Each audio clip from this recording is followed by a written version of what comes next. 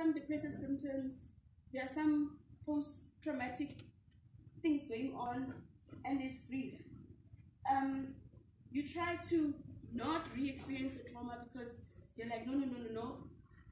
I'm closing my study. I'll see this thing. I'm giving myself a break. 3 months. Like, I'm not coming back in here. But then, in that, you also cut yourself off your momentum of the plan that you had as well. So there's this period of confusion where you're feeling sad, as if you're traumatized, as if you're hit by something, as if somebody died, but you can't explain it because you're not a human being. It's not even your dog that died. So, but the feelings are the same.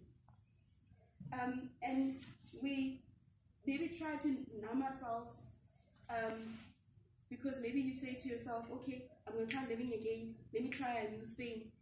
And that new thing, you're into it, but then it doesn't last because actually it's a form of medication. So whether you're going to start a new hobby or you're going to start drinking because let's celebrate, then the drinking becomes now actually an addiction, or you begin to shop because when last did you buy yourself a dress? And it becomes this habit of filling yourself because there is this gap, physically in terms of time, physically in terms of what you're doing activity-wise, but also emotionally because there's not this drive emotionally that you have to get to a target. So there's an emotional gap as well. And so this thing is so in the grief, there's some feelings of loss. You don't have to call your supervisor anymore. So the Saturday usual 9 a.m. Zoom meeting that lasts until 11 o'clock is not there anymore. So there are also connections, literally connections that are lost. Feelings of meaninglessness because there's this drastic change. Things are not as they used to be. You might feel disorientated. You might feel stuck. What's next? And where's the adrenaline? Because the whole thing of getting feedback from your supervisor, submitting another copy, getting feedback, it's keeping, physiologically speaking, your body is pumping adrenaline, physiologically speaking, as a fact. So when there is nothing to look forward to, the adrenaline is not pumping. The same circuit of this adrenaline is the same circuit that goes on when somebody is addicted to drugs. And that's how people get addicted to drugs, because in the adrenaline you look for your next fix, then you go and get the drug, and then you get the fix and an end. And this time your supervisor is not there to give you a next fix or feedback. So the adrenaline is not there anymore. And you may try to replace the fix by getting a new hobby. So how do we work with post-PhD syndrome? So people end up talking to me at the point of having experienced all the things that I've spoken to until now. So they've walked on the stage, they've done the parties, they felt the depression, they felt the grief, they felt the post-traumatic symptoms. And at that point, when they really hit the slump and they're frustrated with themselves, that's probably when they get to chat to me. And so the conversation that I end up having with them is about re-entry. When you are focused on finishing an end, you hardly have sex with your partner, your husband, your wife. You hardly pay attention to your children. You hardly go out with your friends. You're hardly going shopping. You're hardly doing your exercise. You are focused on talking to your supervisor. You are focused on meeting the requirements for defense and whatever. You are focused on sitting your study for days. This thing has to do with the connections. Your husband, your children, your friends, yourself. These ones that you're not doing. Then you get your PhD, your supervisor is not there anymore. You don't need to study anymore. You don't need feedback anymore. So you lose these connections or this purpose. But while you were pushing this, you lost out on this. Your relationship with your husband, your wife, your children, your friends, yourself, your therapy, your shopping therapy, your massages, your whatever, however you take care of yourself. And now you find yourself in the middle of having nowhere to go. Because there's no PhD things to do, and there's no other lifestyle things to do. And so the issue is about re-entry into your marriage, into your relationships, into your social circle, into getting back into your exercise routine. There's re-entry that happens. But we cannot deny that this re-entry comes with difficulty. Because you are weird, remember? You are weird, and now that you have acquired this PhD, it has been certified that you are weird. It is now official that you are weird. You are 1% of the population who is crazy. You have become a statistic. Right? And the PhD does not only happen on paper. And this is the thing that we don't realize. The PhD happens also psychologically and in your emotions. As a person, you change. There are things that you could tolerate before you had a PhD. And now actually you have no time for it. And one of the reasons why is because you have had time outside of it. You have had time outside relationship with your husband so closely, or outside time with your friend who's abusive, who likes to freeload on you. You've had time out. So now to go back in, you're like, no, that's not for me. And so you have changed. And the PhD forces you into a metamorphosis. And you are now a different person. And this is probably the reason for sudden divorces, which I hear about a lot. Sudden moves, like I had a sudden move to Gauteng. Nobody saw it coming. I didn't see it coming either. So these, because you change and you have no time for nonsense anymore. Because you had time outside of the nonsense that you were putting up with in your last year or last 6 months. And this thing has given you time to, in the background, process the nonsense that you wouldn't tolerate on a normal situation. And so when you re-enter, it's a new relationship, by the way, when you re-enter. Even if you were married for 10 years, you do a PhD, and then 15 years later, after you're married, you are done. It becomes a new relationship because you're a new person. And so you are having to renegotiate the space, renegotiate who you are in those relationships, in those spaces, renegotiate how you're going to partake in those spaces, how you want others to relate with you. And this is where the conflict comes in. And it's like, this PhD has ruined my life. So why I think it's important for me to bring this here is because I would like you to be aware. Because when you're aware, then you can also prepare for it. And you can begin to do this re-entry slowly but surely towards the end. That it's not the sudden thing that you now need to do out of panic. Because when you do it out of panic, most of the time it doesn't necessarily work. So if it's necessary, not possible, if it's necessary for you, and you see that 3 months later after your PhD, the slump is not coming off, it's time for you to go to therapy, because it means that you need help. So people stay too long in the slump, and then they lose their jobs, and they cannot carry on. yeah. I think that's it, Prof. Yeah, no, thank you very much. What are some of the strategies people could employ to manage this transition? Okay, I think with any adjustment, it is really about first being aware that, and this is why I wanted to bring this here. So the first step is awareness.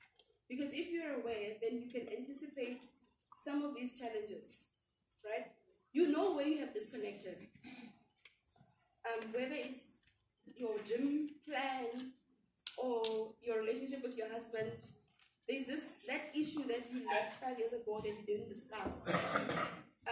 And when you come back, it's still going to be an issue. You know about that issue, right? So things like that. So you know where you have disconnected. You know which relationships are suffering, which ones are not going to work after PhD, because there are some relationships that are not going to work after PhD. Sure. Make peace with it. Make peace with it. It's just not going to work. Yeah. And then, the favorite line is, "You think you're better?" And my response is, yes, I am. Because I'm 1%, bro. Oh, yeah. Yeah. Yeah? Yeah. Yeah. So make peace that you are better. But I think the other thing that kills us is that I am better in the area of my topic. Mm-hmm. So I have been in psychology, but I don't have a PhD in every single psychology that you can think of. So I still have areas of learning to do. And even in the field of in the area of my study, I pick a little portion out of that area of my study. So I don't even have a PhD in the whole area of student leadership. I can tell you about dynamics when you study student leadership using social link drawing. That's what I can tell you. So it's also our attitude in terms of how we relate to other people about this big head that we get. The big head that we get also makes it difficult for us to get re-entry. Yeah. So one thing that I know is that when you want to know how a person is, put them under pressure. If you want to know this is an orange juice, squash it and you smell it. It makes orange juice.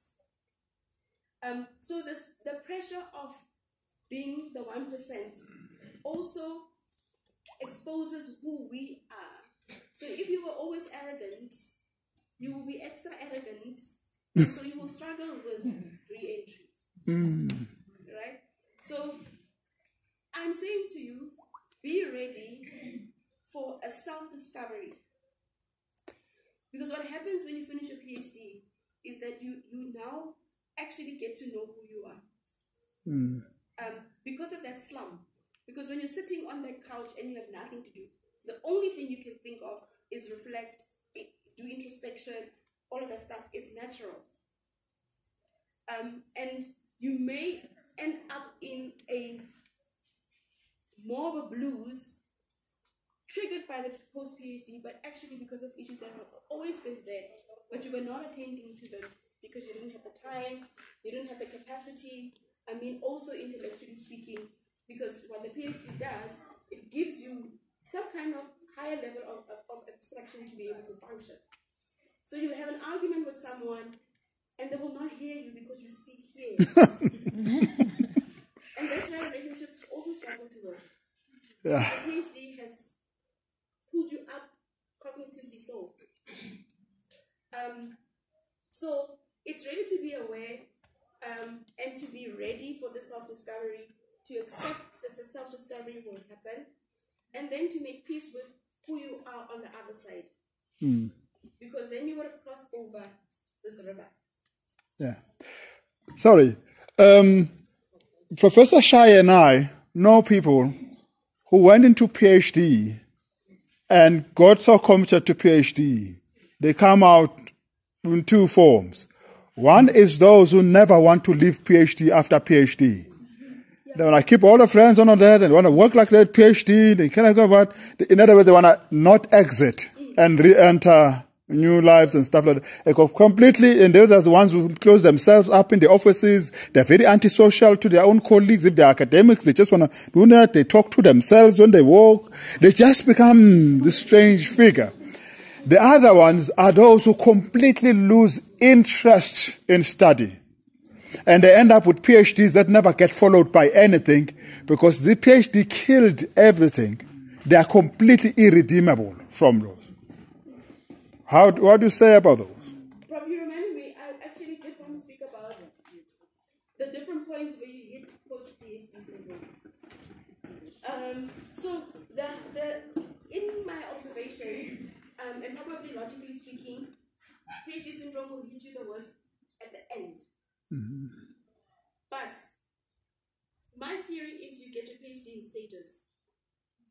You get your PhD when you finish your proposal. I mean, if I talk about big milestones, I feel like every time you finish something, you get your PhD. Okay, but let me talk about the sort of big points. So when you finish your proposal and you go to ResearchCom and they like it, you know, there's a level of accomplishment there. When you get ethics clearance, you collect your data, you analyze, you start writing up, you get your final draft. So PhD syndrome can hit you also at those points.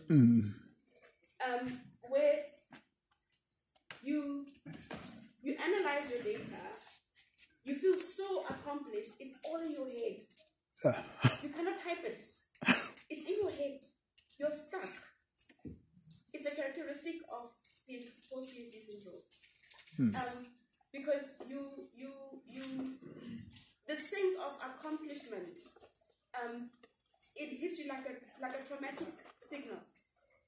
And to come out of it will be something that looks like, what do you do when you have finished it completely? So the low levels of productivity is characteristic of this post-PhD syndrome. And that's why some people either cannot finish because they cannot get out of this depressive mode when they have accomplished that, they've collected data, they've analyzed it, now they need to write it. But it can also be a psychological block because of fear of, I don't know who I'll be on the other side, so I'd rather just not finish so I can maintain this identity. Yeah. Because the reality is you are getting a new identity. It's a reality. And some people are scared of their new self. And this, you know, as if you are getting a new jacket, you know, you must take out the student jacket and put on the qualified person jacket. And, so sometimes it's fear of the change of who I'll be, and the anticipation of, you know, fear is a very interesting thing. It can predict for you what will happen. So people might unconsciously know that if I finish this thing, my friends will reject me, my husband won't like me anymore, I won't know what to do with my friends. So they maintain their lifestyle the way they know it. And those are usually OCD people and people who are obsessed with control. They want to keep their lives the way they know it so that it doesn't have to change, so that they don't have to deal with the consequences. And then maybe the third kind of people that you're talking about are those with serious depressive symptoms. Because in depression, one of the markers is loss of interest and feeling apathy. So they may be so deep in that depression that, and because there is no language today to verbalize that I'm having post-PhD syndrome, they don't know how to say what is wrong with them. So they don't know how to get help. So I think this is an important issue about doing PhD that we need to talk about more. Because we focus on how do you start and how do you finish, but we never really talk about what happens after. How to exit. Yeah. And so the transition It is characteristic of any transition for someone to hit the slump. It is characteristic. Any transition is like that. You must hit a depression. Because it is in that depression where you reflect and you think about, okay, fine, I'm down here. How can I go up? And so let yourself get into the depression. Let it happen. But now you are letting it happen, knowing exactly what it is, how to look for it, how to identify it, and then the strategies to come out of it have to do with, okay, fine, I have to re-enter, and where is it that things are broken down? Where is it that I'm disconnected so that I can plug in? So those are the points to look for. A few comments and questions around the floor. We have about 5 minutes and have that. Yeah. Thank you for the interesting talk. But I couldn't help, as you were talking, that you think, actually at this stage, I'm at the point where I would love that post-PhD syndrome, right? Anything post-PhD is fine. So I get that, but the overwhelming anxiety that we have right now is just finishing. And so we can't even fathom, okay, I don't want to speak on behalf of everyone else. I can't even fathom the type of grief that you spoke about, for example, that comes after this. I'm thinking, no, I'm going to turn up after this, I'm going to do all of these things, of course, right? So I can already see how that is a potential pitfall, right? That you think that there's this nirvana after the PhD. So perhaps can you speak to that maybe it's how the PhD has been sold to us, that once we have it, it will, yes, open all these doors or whatever it may be. Maybe that's what is also the major cause of a kind of post-PhD syndrome, as you are articulating. Because as I'm sitting here, I'm thinking, but how could any of this be? Because that's the last thing that I can ever imagine. Yeah. Your PhD would bring to my life. It's supposed to bring the exact opposite. So I'm saying I understand what you're saying, but at the same time I don't understand. Because it's just, my grief is happening now. Imagine that it's something that will be post-dated into the. What is your grief about now? To finish, right? Yeah. No, just need to get this done, right? This overwhelming project that's hanging over my head, and that's it's kind of what the processes and steps that I need to go through, even psychologically, just to get through this stage. To the point that I can't imagine that post this process that I'm in, it's going to be worse than what I'm doing now. So I don't understand what you mean by you having grief now, but you're probably talking about anxiety. Pressure. Semantics. Yeah, I think it's more anxiety because grief is about loss and nostalgia of sorts. Unless if you have already preempted the end, because what can also happen is that you can sit with your current reality, your present reality on one level, and subconsciously below this awareness of your current reality, you're already starting to preempt what will happen afterwards. Sometimes we know what we don't know. Yeah. You know what I'm saying? Yeah. So maybe it's that if you talk about it as grief, but I can imagine that you're probably relating to the balloons. Like when I'm finished, it's going to be a party. Yeah. And FNB is going to call me for a black card just because I have a doctor in front of my name. And Standard Bank is going to give me 1 million rand extra to get a bond. And it's these things, right? Yeah. And I will arrive. It's a reality that you will arrive. Because suddenly your HOD will call you and say, we need to now make sure that you get a promotion in 6 months' time. So there are these targets.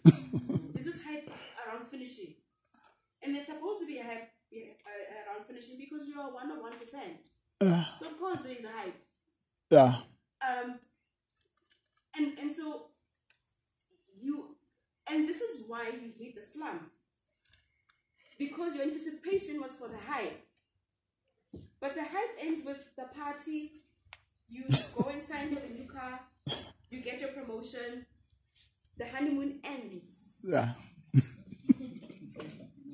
And then reality strikes. Yo. There are no people around.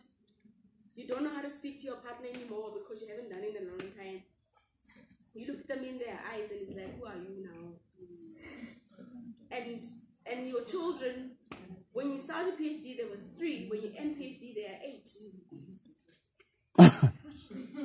And so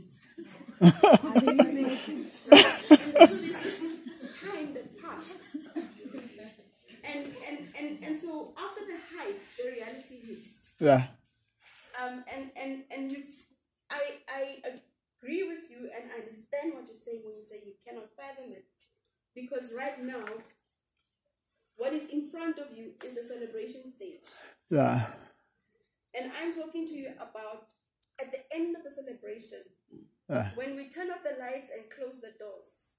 And now you are left alone with your reality by yourself. Because remember, you used to spend a lot of time by yourself. In your study, even when you're sitting here, you're by yourself. You are with people, but you are concentrating on your computer, you're by yourself. So your best friend is this laptop.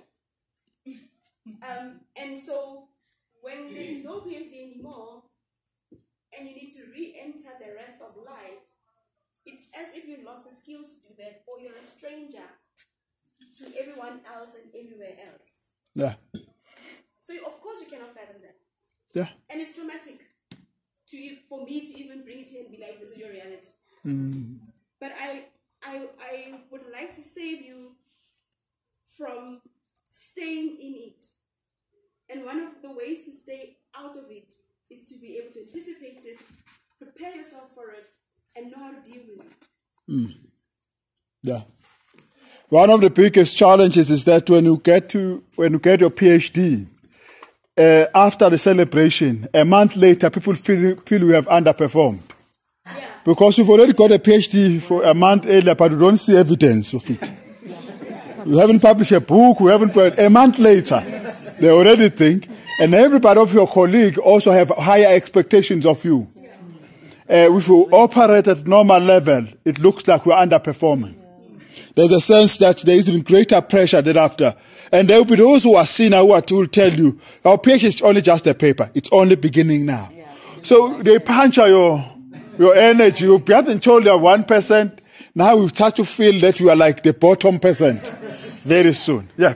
Yes, and then thing. Okay, I have 2 quick questions. One question is, I'm wondering if we shouldn't then have a different kind of workshop at the beginning of the PhD to avoid this.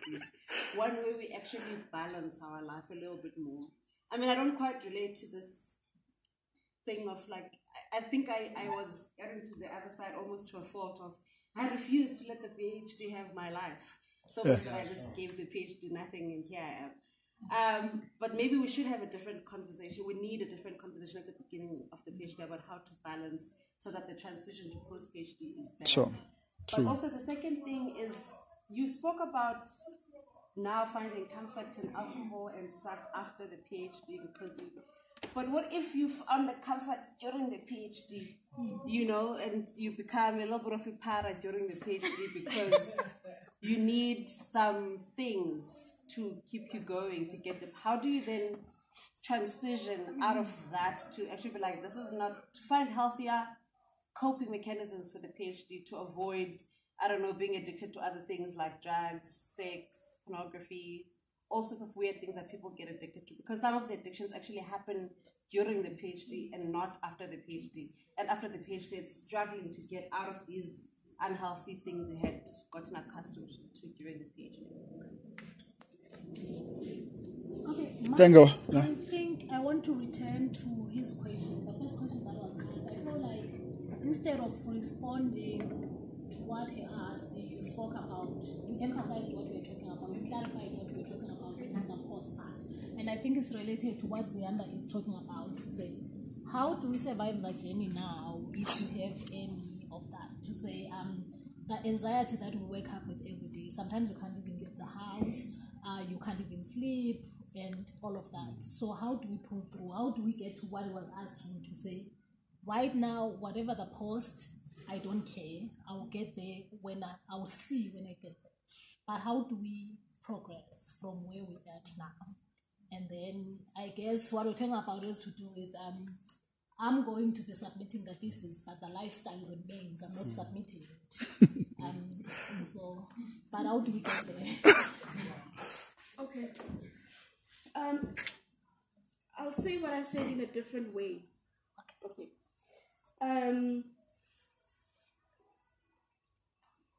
The question about okay, let me tell you what I'm thinking. What I'm thinking is we cannot avoid this post-PhD syndrome. So I can come and tell you about it. Somebody else can come and tell you about it, and you can read a lot about it. We cannot avoid it. It will happen. So I think that's the point that I was trying to make. That be aware, it will happen. It can hit you little bit, or it can hit you a lot, and we can never predict that. And so the purpose of information is not so much to control that it doesn't happen, because we cannot avoid it. It will happen. It's winter, you're getting cold, you will get a flu. It will happen. It's like that. You may have small flu that you cure in 2 days, or you can have that one that lasts for a month. But at the end of the day, it's winter, you're getting flu, right? So it is characteristic of after PhD that you will be in a slump. You cannot avoid it. Okay. Now, what I'm trying to do here is to help you to be more conscious about what is happening with you.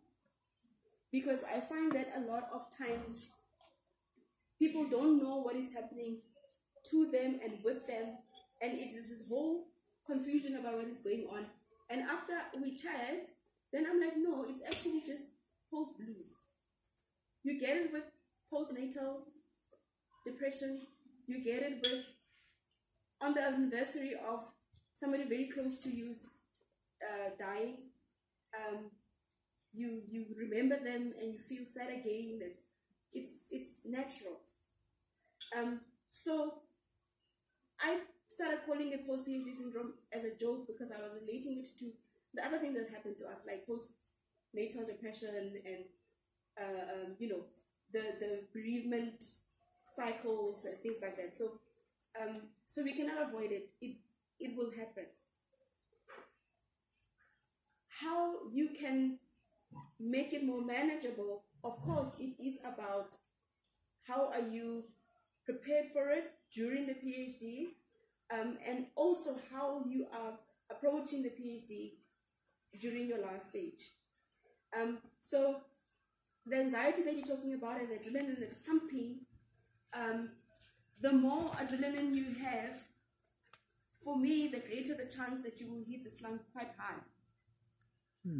Because physiologically speaking, if you are making if your PhD is a trigger for adrenaline, a lot of it, when you don't have the trigger, it means you have no adrenaline, a lot of it anymore. So physiologically speaking, your body will be physiologically depressed because it doesn't have that adrenaline that keeps it going. So that's also another reason why you cannot do without it, because the adrenaline is not there, because the trigger is not there.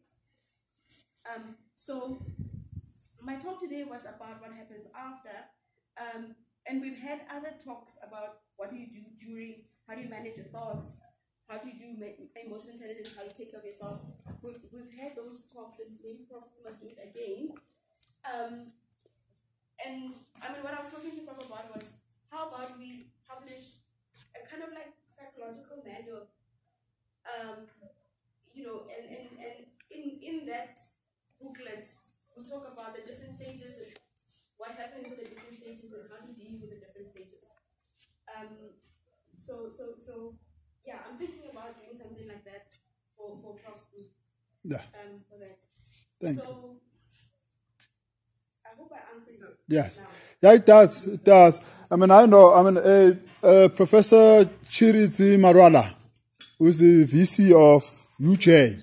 We went to university together in the same PhD group. He was in engineering, of course. But how he coped with it is that in the second year of his PhD, he was authoring those reflections about how PhD was. Almost like talking about it as if it was past tense. And he would write those things and start this. And then he started to organize parties for us. And he started to kind of act like he's no longer in PhD.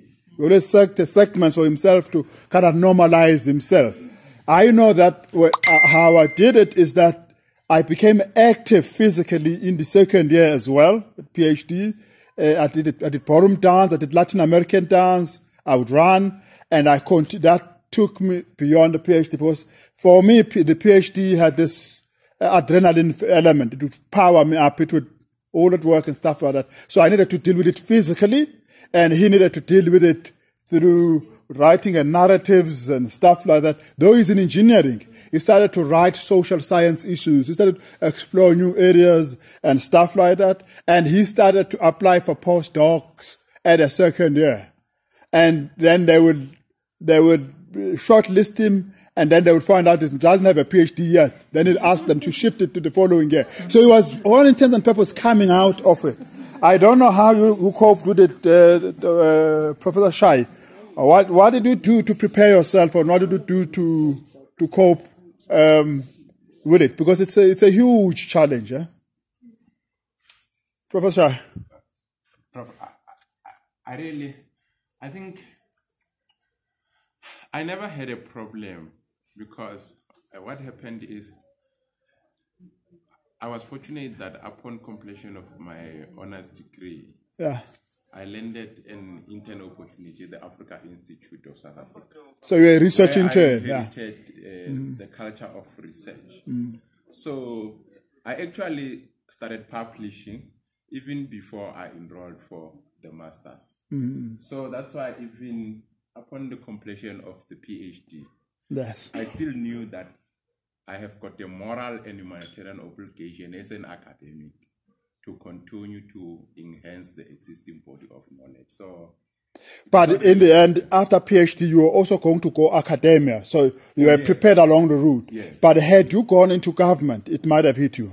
Exactly. Because you'd have changed with a change. If you'd gone into business, into research, another area of work, there would not have been a continuity. Isn't it? It's true. And you've seen it in academia with people who did not need to go that way.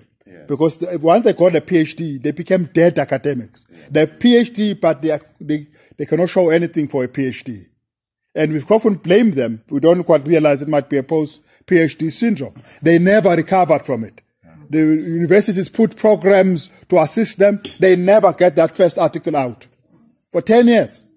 And those are the toughest people in proposal committees. They're very tough about people's proposals. There's no rigor.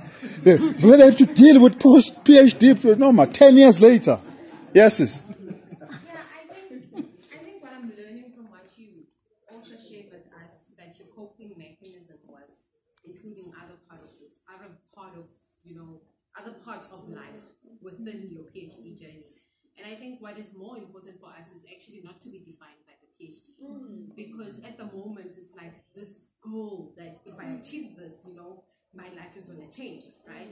But then we shouldn't see it like that. We should see it as I have many other goals. For instance, there's a lot of things that still will happen after the PhD. For instance, if you're aiming to getting married is not the it, but there's a journey of marriage as well. So I think that's how we should see this journey. That we shouldn't be defined by the fact that I'm going to be wearing a red gown, but be defined by the fact that, okay, once I've worn the red gown, there's many more other journeys that I'll have to go on.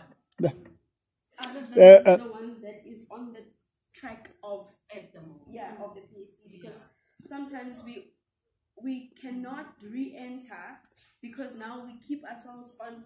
After the red gown, I must do Y rating, and then I must become a professor. So you never diversify. You are on this track, and you are always an academic. You can't do anything else. you can't hold a conversation about Tisanyama. Like, Yes. we are all talking about John Cena, you don't know who's that. And, you know, and it's so there's also that thing Sure.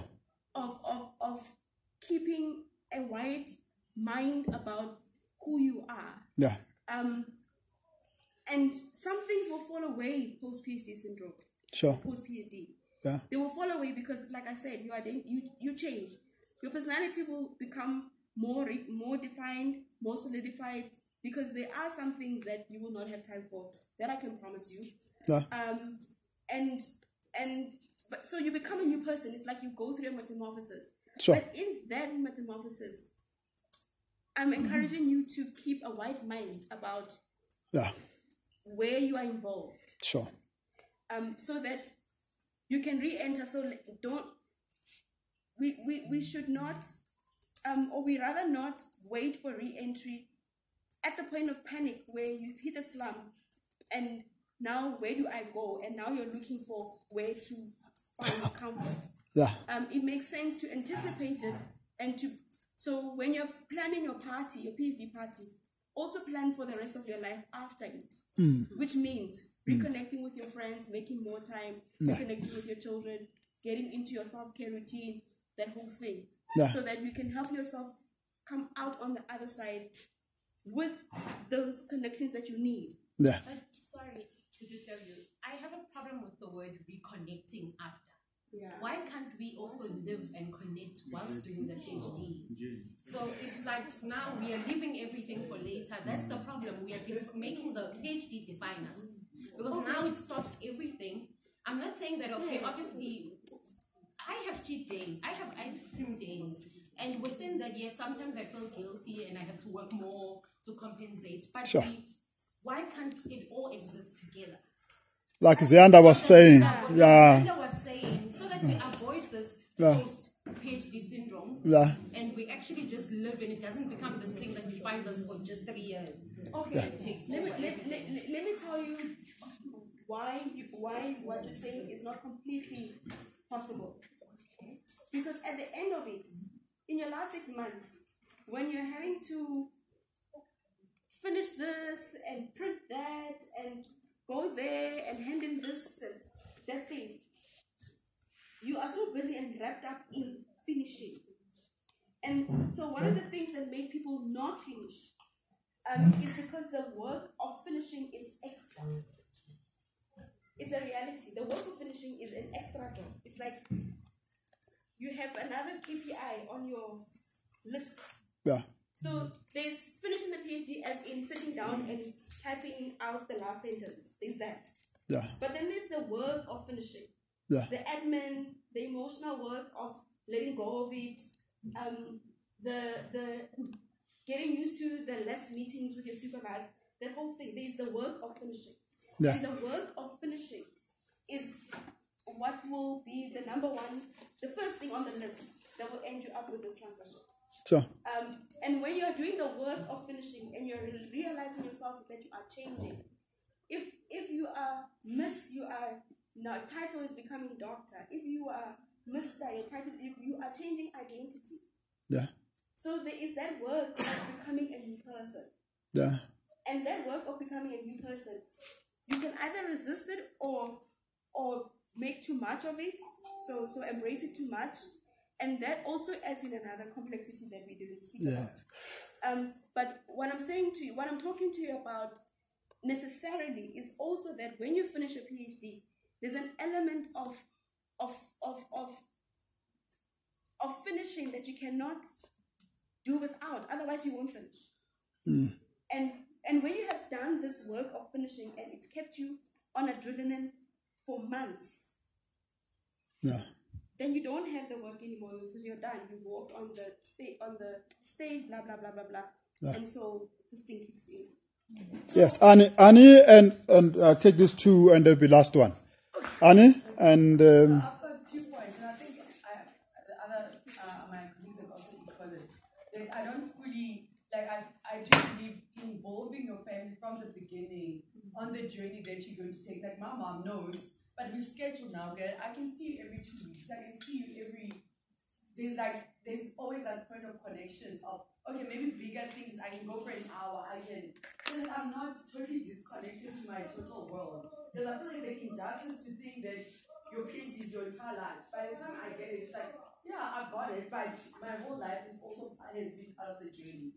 And like you say, that towards like now, I know like a lot of time I can't go to a lot of events, but it's almost like I conscientize my community to say, you understand why I can't be at this event.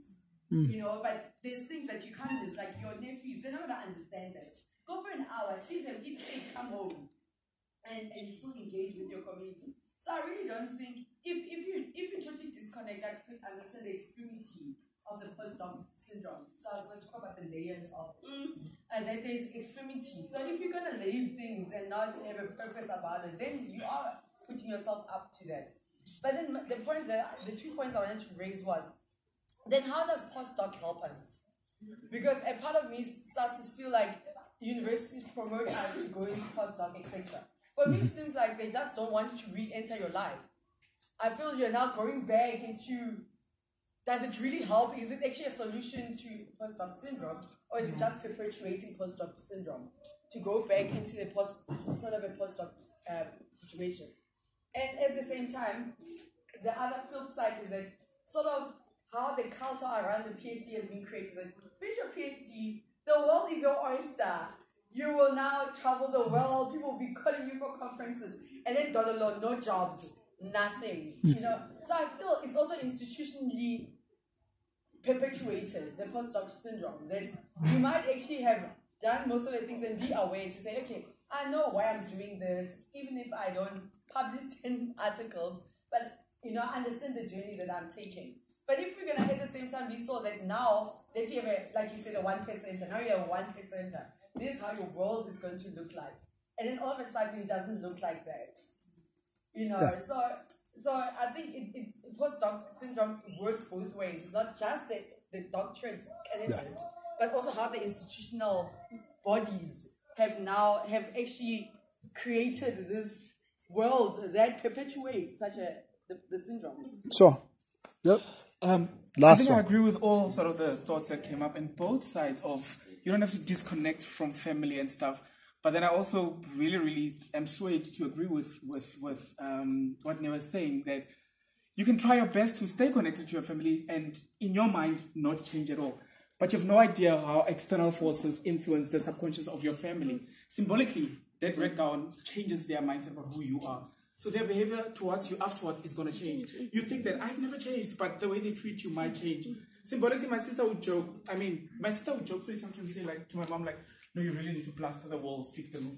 You're going to have a PhD stand staying here. You can come home and sleep with the leaking roof and stuff. Their behavior towards you also changes because what the media puts out there, just discourse around having a PhD. People that don't understand what a PhD means, but they know Mandela was also Dr. What, or what, and what that means, the caliber of those people. So they change towards you, and you're forced to like, no, I didn't change. Why are people changing? And it's also external. So it's unavoidable. It's going to be PhD post-doc trauma like. So thank you for that. It is unavoidable because yes, because you are weird. Remember, I started there. You are weird. You cannot run away from the fact that you are weird. You are.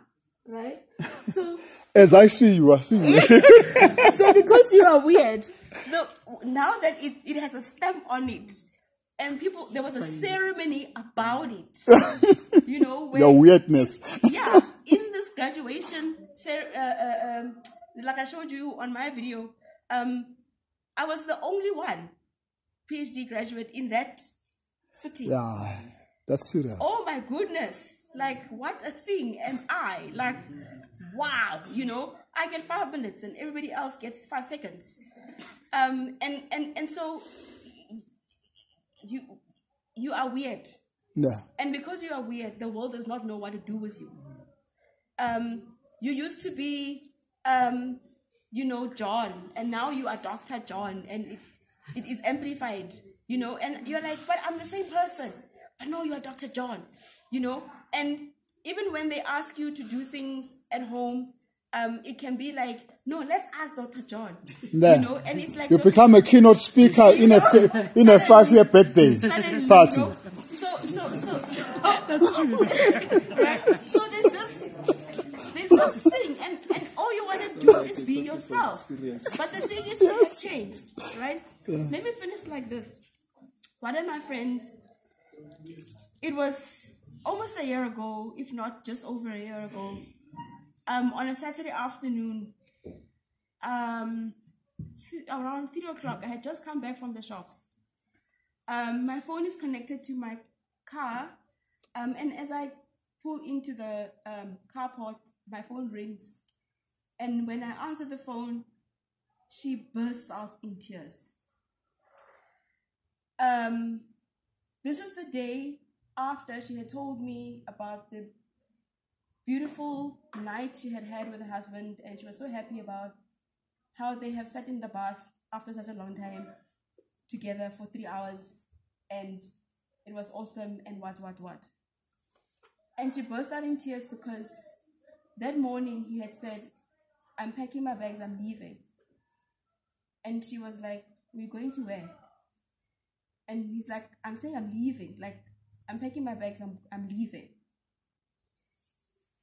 And she couldn't see it coming. This is the same person who threw her a PhD party at a 5-star venue. He paid for everything. He supported her. He made her coffee every single midnight oil that she was Men are burning. trash. He made her breakfast every day when she had a deadline. And he took the children to school for those 4 years every single day. So it was normal. They normalized it. It was very normal. And that Saturday afternoon, she had to deal with her husband who packed her bags and left. Wow. And so we've had to have this conversation, Subconscious. me and her, about, friend, you've changed. And you're not the person that he fell in love with when he married you 15 years ago. It was the week before the 15-year anniversary. And they were actually planning to go away and what. So this is a reality. I'm sharing this story with you as one of the stories that I know of, and I know many of them. I also know many stories of people who've been holding on to PhDs for 10 years because they're very afraid of what happens afterwards. And I thought to bring this to you just so that you can be in anticipation and begin to think in your own life, how does this apply? And how can you re-enter? Because you cannot avoid that you are disconnected, because you are becoming more and more weird. The closer you get to that red card. Thank you.